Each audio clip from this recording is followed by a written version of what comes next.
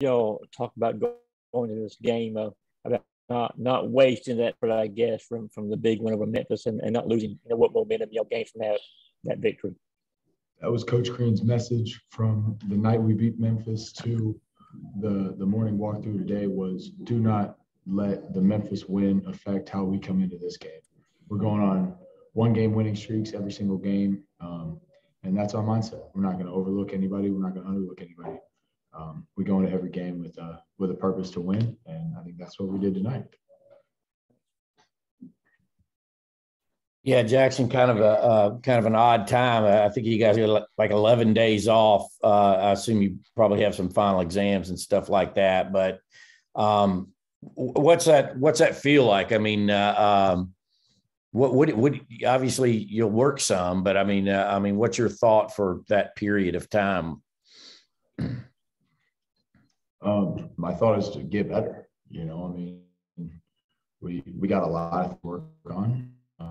One being the offensive rebounded 14 times, and we had 3 offensive rebounds. I mean, there are a lot of things we need to get better at,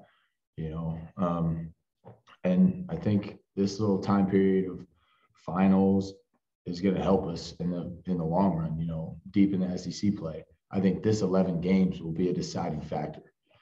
How hard we go, the level of intensity of our practices will determine how we do later in the season. Okay, next we're going to go to Drew Beal and then Lance McCurley. Hey, Jackson. Jailyn went down with around 14 minutes left to play tonight, and obviously we're wishing the best for him. But can you talk a little bit about how the rest of your teammates responded in the absence of one of the starters and leaders on this team? I'll just talk about Jailyn. This dude is one of the most respected human beings I've ever met, ever hung around.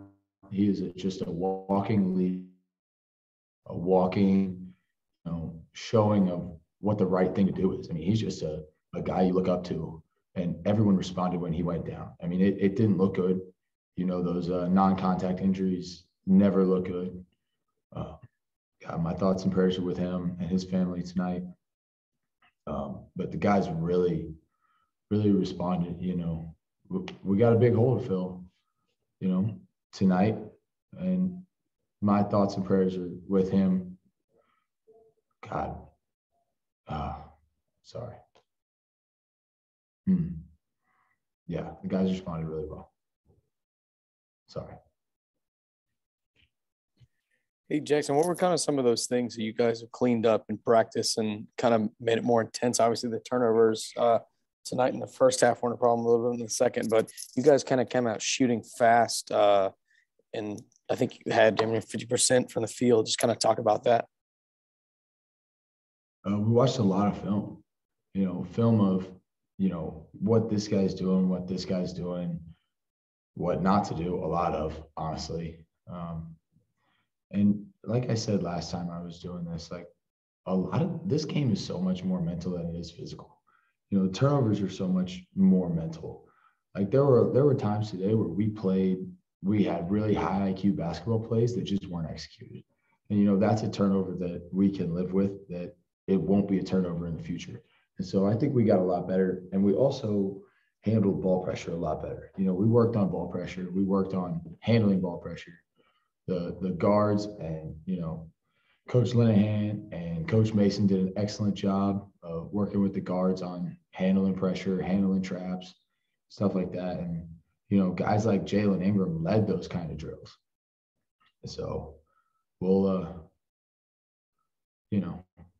see moving forward, but thoughts and prayers with him. Okay, we're going to finish off with Cole Aycock.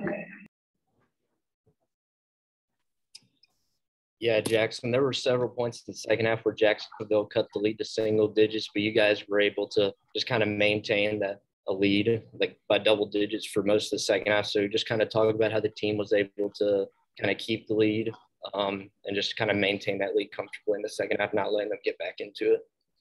I think we did a really good job of moving the ball against their zone, starting off with Aaron Cook, coming off a sickness. He came in and distributed the ball really well. We found gaps in the zone, and Braylon Bridges did a great job of holding seals in the zone, which creates even more double gaps.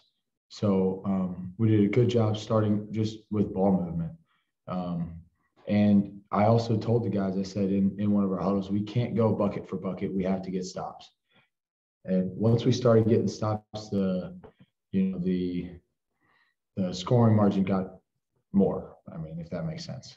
So we couldn't go bucket for bucket. We had to get stops. And fortunately, when they did hit a bucket, we hit a big bucket, like Jabri in the corner, dumped downs to Braylon, who, finished. So I think we did a really good job against the zone.